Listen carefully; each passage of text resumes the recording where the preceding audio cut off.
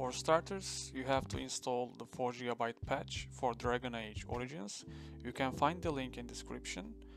You have to download it, it's free and it's very easy to use.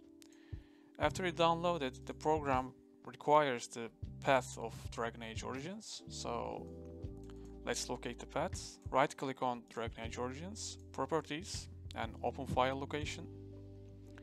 And there you go, that's the path. You can copy it and then open the application. And then I already have it here, so but anyways, let's paste it.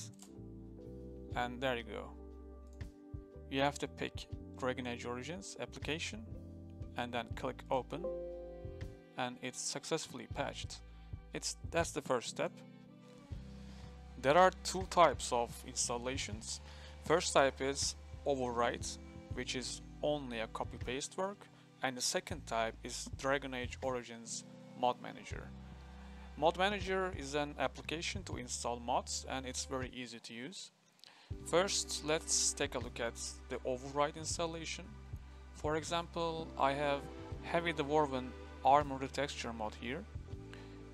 You can manually download it here. I already did. I have the mod here.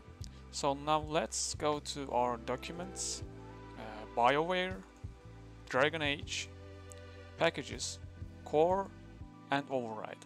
If you don't have an override folder here, you have to make it yourself. Open a new folder and name it Override, just like here. All you have to do is take the mod folder, drag it, and drop it into the override folder. And the mod is ready to use. It's simple as that. You don't have to do anything. It's ready.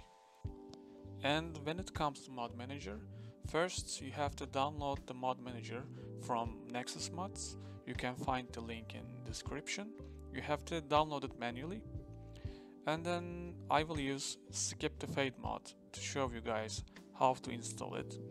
The most important thing is the DAZIP files can only be installed with the mod manager. You can't install it manually. You need a mod manager if you want to install a DAZIP mod. I have both of them here. This is the mod manager. First you have to unpack it and then go to mods, DAZIP, and the folder is empty.